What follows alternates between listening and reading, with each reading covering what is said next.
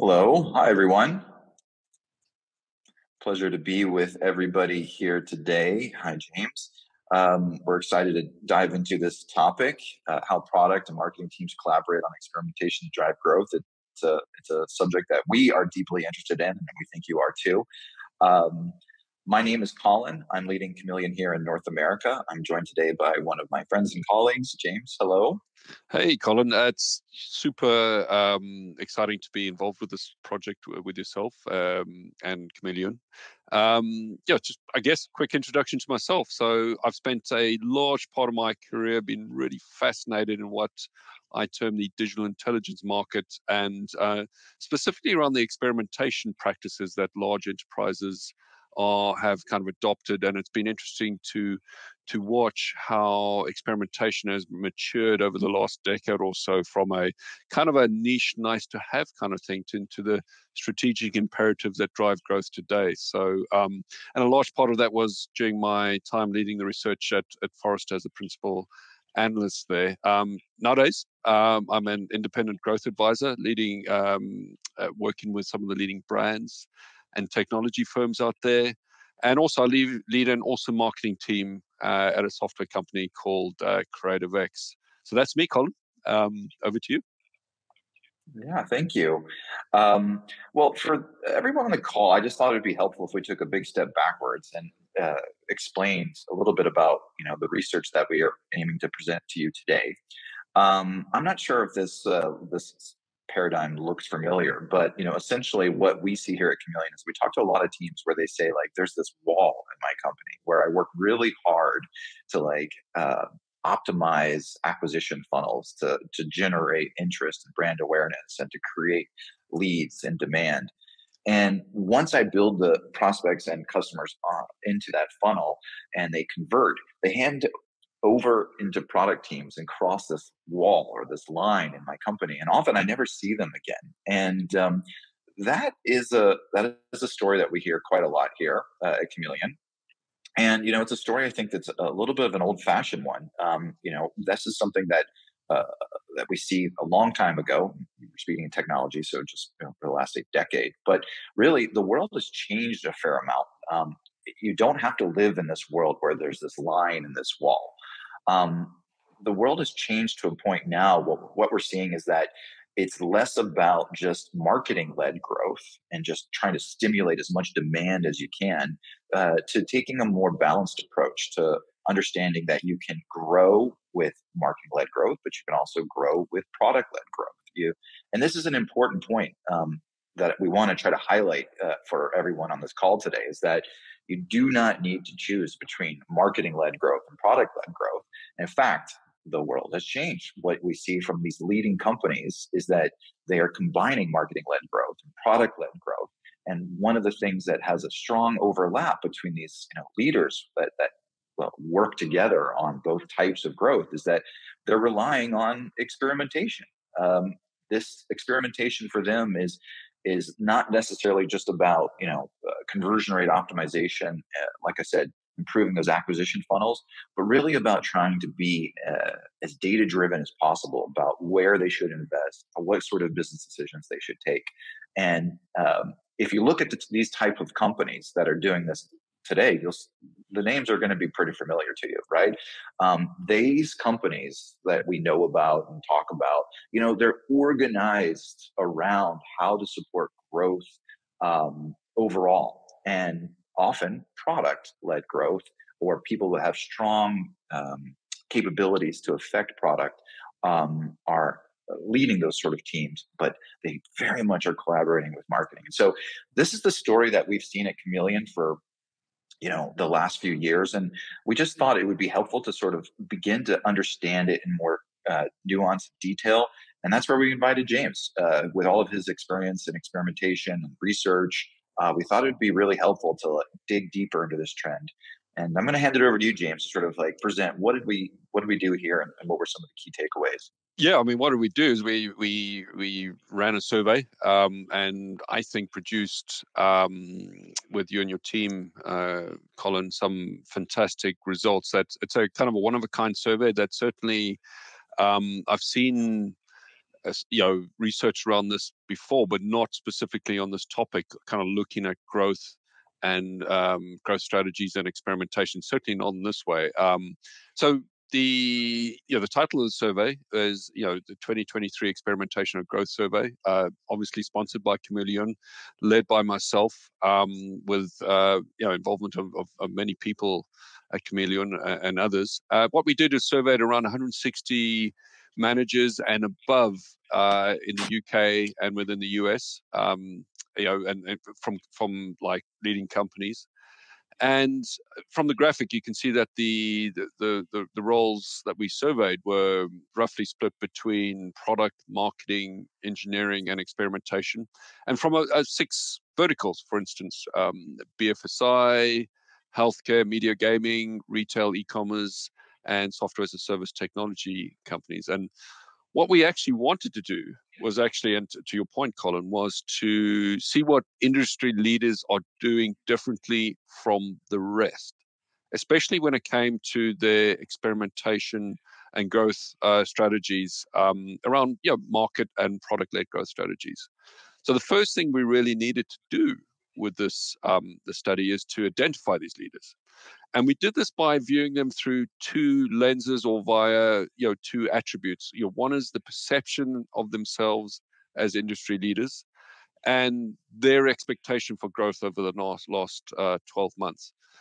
And what we actually found was that around 20%, 1 in 5 of respondents, came from industry leading organizations that we identified as organizations that identified as the one and only leader in their industry, as well as they're expecting to grow faster than any other organizations in their sector within the next 12 months. So 2 very strong signals that indicate leadership within the organization. So what do we find? Well, I'm going to go into that now, but before we go too much into detail, I want to maybe iterate a little bit what you kind of said, Colin, which is an important outcome of the race to digital transformation over the last couple of decades is the ability of companies to measure and manipulate digital engagement to understand and deliver great experiences. That's what essentially, or one of the outcomes of digital transformation, right? And this has driven huge opportunities for marketers, particularly around their growth strategies as they improve engagement within their brand and their CRO or conversion marketing efforts, right? However, an even bigger benefit factor over the last, let's say, decade has been teams that we now call product teams that deliver digitized engagements within the products and services that many companies now offer their customers. And hence we've gone through this huge, this kind of era where we've seen the rapid rise of product-led growth strategies, which are now maturing. And these product-led growth strategies now sit alongside these kind of more traditional or longer-standing market-led growth strategies in many of these companies. And what our survey shows is that leading companies tend to not only have both these strategies in place, but are strongly aligned on both of these strategies. As you can see from this first kind of result that we show you, right, where we say that 90% of industry-leading organizations have product-led and market-led strategies that are strongly aligned. And this, contrasts quite significantly where companies that are leaders or not leaders, should I say, and laggards, have a 50% or less chance of aligning on their strategies. So, of course, a fundamental characteristic of any organization, organizational strategic approach, is how these teams work together. And so it's no surprise really that organizations where product and marketing teams are aligned have an 81% chance of growing significantly. So that's kind of parallel kind of result to the previous slide where it says the alignment of the strategies. This is actually the alignment of the teams. And organizations that are kind of average success are much less likely to be aligned on their teams as well.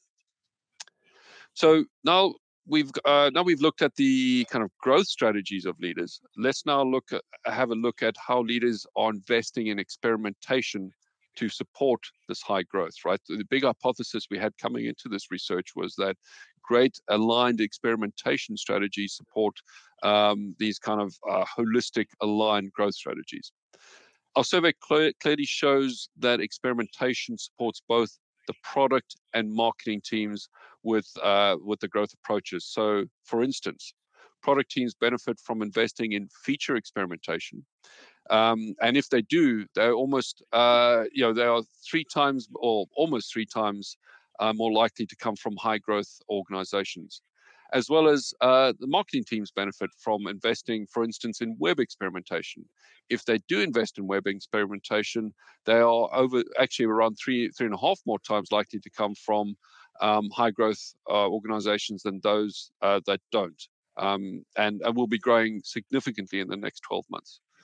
So investment in experimentation is critical to the success of both product-led growth and market-led growth strategies, particularly in the year ahead. So a few slides back, we reported that there's an 81% chance of a significant organizational growth for organizations where product and marketing growth strategies are aligned.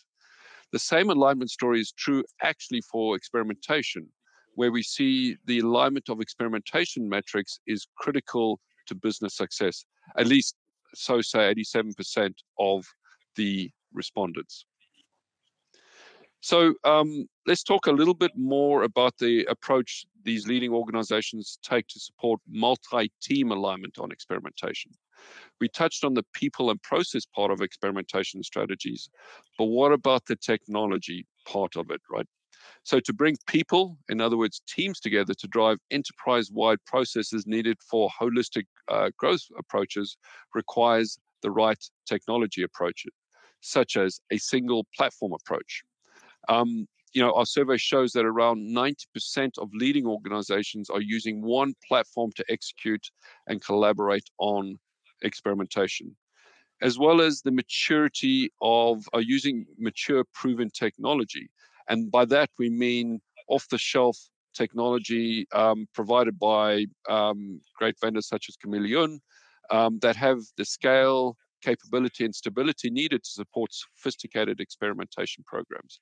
And what our results showed was that 63% of leading organizations realize that off-the-shelf experimentation products are the way to go over and above the kind of build it themselves. And actually what we find is that there is a great combination of buying these sophisticated technologies that we see today and building on top of them as well. So there's this kind of dynamic equilibrium between the two. So I want to take a little bit closer look at the technology approach. And what we show is, so let's take a look at what the leaders are saying. And what we see is that critical to growth is the existence of a fully integrated platform with the organization. So what does that mean? It means that so what is a fully integrated platform is one that brings together web and feature experimentation within a single platform. It's not only a single platform, but it also has all these integrated features as well. So slightly different from a nuanced perspective insight from the previous slides. And so we need this full integration of web and feature experimentation and other features to support the needs of all the teams.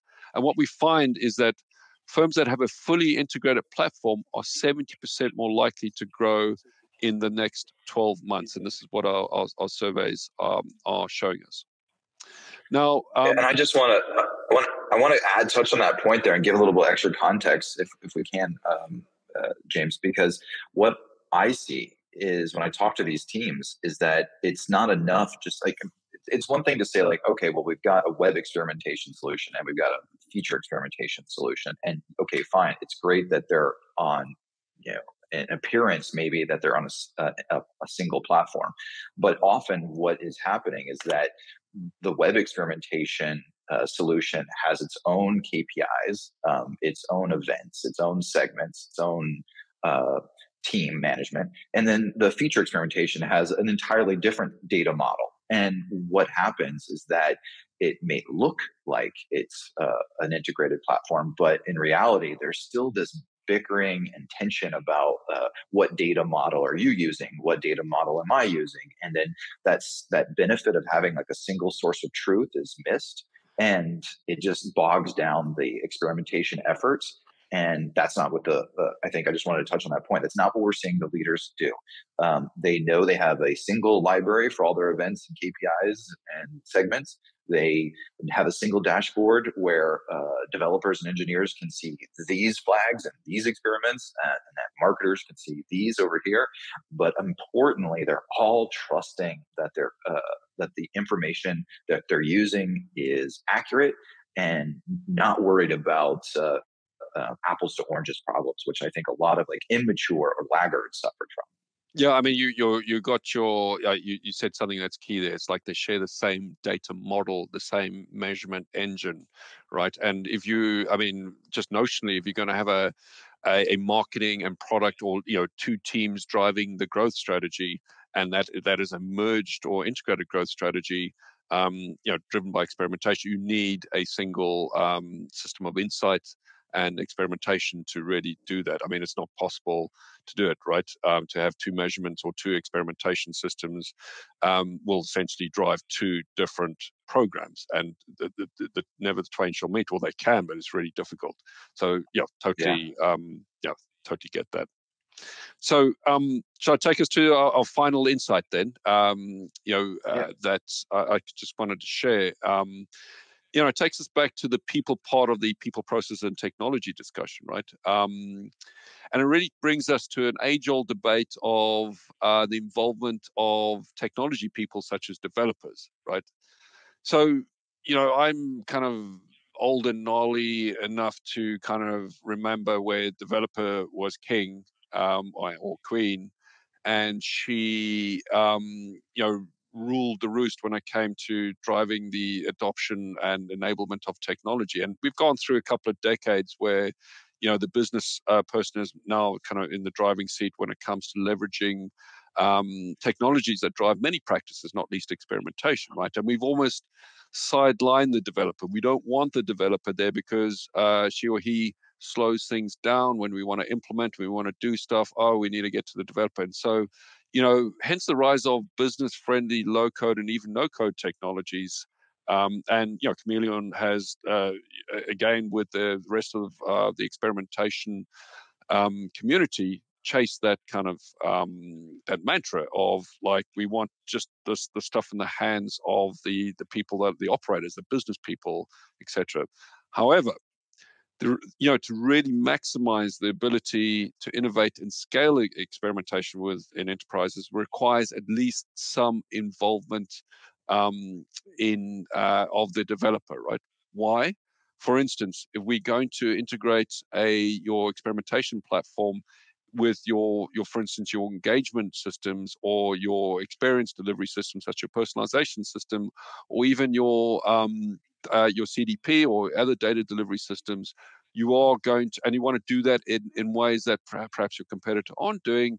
You need that secret sauce that the developer can do to kind of do that, as well as you need that the dev person to customize and tailor capabilities, processes and outputs that are unique to your own business, so that your experimentation is supporting your business processes rather than altering your business processes to the needs of the system itself. And so that's why experimentation is important. And hence it's no surprising that leading organizations rely heavily on developers when supporting their holistic strategies with experimentation. This insight that we see here from the survey shows that 59% of leaders see developers as critical to experimentation, and that's about 1.5 times more likely than the non-leaders. So I thought that was a really interesting kind of final insight, Colin, from this research. And so I'm going to take a breath now, and maybe did you want to summarize some key takeaways? Yeah. But I do want to stay on this point because I think it's Okay. so important for everybody. the bottom line is that if you're going to be optimizing the product, you're going to be working in the back end. You're going to be working with full stack developers and engineers. So it's, if you want to be a part of this trend of taking marketing led growth and product led growth and collaborating to become a leader in your category, you just have to have engineering support. Um, but what we see is that it's not this zero sum game where it's like, okay, if engineers have to be involved, then everything when it comes to experimentation needs to be engineering heavy. Do you need engineers to code back end experiences? Absolutely. Like no one's going to, no one's going to tweak the algorithms or build the on the back end without an engineer. But does that engineer actually need to be involved in like allocating how much traffic your experiment gets or choosing the KPIs that are going to be used to measure the experiment? Does the developer need to be part of the picking out the targeting and the segments? No, this can all be handed off to somebody that may be dedicated to experimentation. It could be the product manager that knows their segments much better. So I just want to highlight there's a nuance to that point. Developers absolutely need to be involved to be able to reap the benefits of experimentation, but they don't necessarily have to be involved in every single step of the experimentation launch. And Yeah, I think that's just a key point everybody should hear. yeah, I know. It's, if you try and there's different ways of like compressing that into a summary point, but the way that I thought that comes to mind is that developers are really important to create innovation and integration and make it relevant to your organization to kind of create that differentiation. And then they need to kind of take a step back as they've created this enabled feature, these integrations, and let the operations and business people scale it, right? And to scale those Yeah, experimentations. So there's this kind exactly. of And dynamic. yeah, and I think that's the real sauce of success is that when you look at those leaders again, and I can kind of pivot over to some of the key takeaways because I always just like to think like, what do I do here? I want a roadmap. Give me the takeaways. But you know, before I dive into this list, I just want to highlight the one big thing that's seems apparent, but it's important to continue raising is that. Um, these teams that are aligned, they're relying on a common set of metrics and they use those metrics to build these flywheels. And you can see that as what these leaders are doing. So to kind of get into that in more detail, they do not choose between marketing-led growth and product-led growth. They go on both. I think that's very important. If you're going to pursue both methods, then you have to, again, understand experimentation is an engine of growth for marketing led growth and product led growth.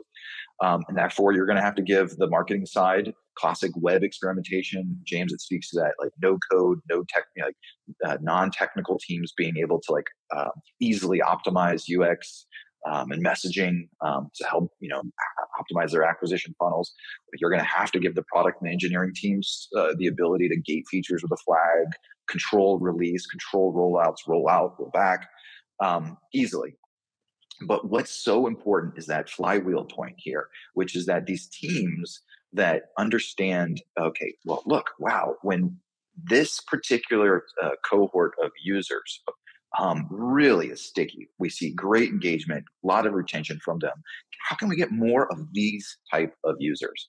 That information is fed back into the marketing-led growth teams or the marketing teams, and then they use that information to build more refined campaigns. So essentially, they're optimizing their funnels so that they can deliver more of the types of customers that the product team knows, love, and will adopt their product. And again, you can see that benefit. That flywheel just feeds itself again and again and again. Yeah, and I thought you said it really well. So when you look at laggards, what I commonly see is that they're, I can't tell you how many times we, called a day with somebody complaining about in-house technology that is super old. Nobody likes it and wish they had never done it to begin with. But again, there's more nuance to this where you shouldn't just go off and say like I'm going to build a robust, unified experimentation platform from scratch. That's a very hard thing to do. But you don't have to say to yourself like I'm never going to try to like um, integrate something that's off the shelf with my tech stack. You can have both essentially today, which I think is really important. Yeah, We already that's talked that's a a lot. fundamental. Yeah, Colin, that's a fundamental shift I've seen literally in the last like 3 to 5 years, right? That kind of this sophisticated hybrid approaches, only because it's been supported by Kameleoon and similar types of technologies that have enabled it to do that, right? So yeah, Yeah, cool. yeah, yeah. I mean, again, you can have it both today, which is like, super exciting. Pursue PLG and MLG, pursue in-house and off-the-shelf technology, and then build customized stuff on top of that. And then we already talked a lot about engineers, so I think that point's Yeah, clear. just welcome So your engineers. Don't be be kind to your engineers because you can work together definitely.